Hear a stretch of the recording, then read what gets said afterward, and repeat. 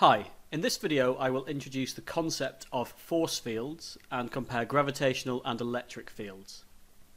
A field is a region in which a body can experience a non-contact force. In a gravitational field, a mass receives a gravitational force. And in an electric field, charges receive an electrostatic force.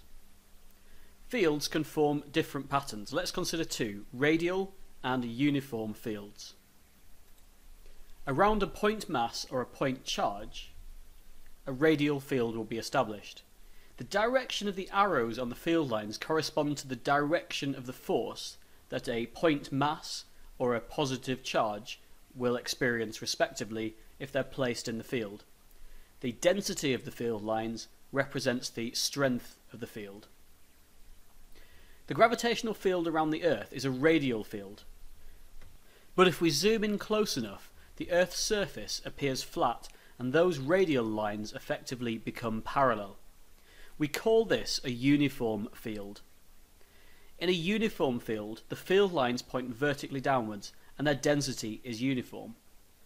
In most mechanics problems, we assume a uniform field, as it means the gravitational field strength is constant and all weights act downwards.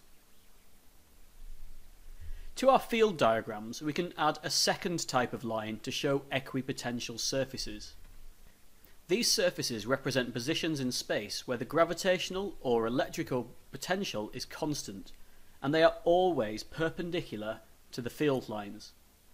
We'll learn more about potential in a later video, but for now just think of these as surfaces along which movement does not require a change in potential energy.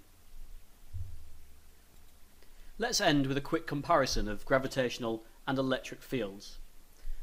So gravitational fields affect all particles with mass, whereas electric fields affect all particles with charge.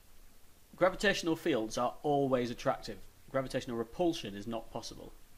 But electric fields can be both attractive and repulsive. In both cases, the range is infinite, but it diminishes according to the inverse square law.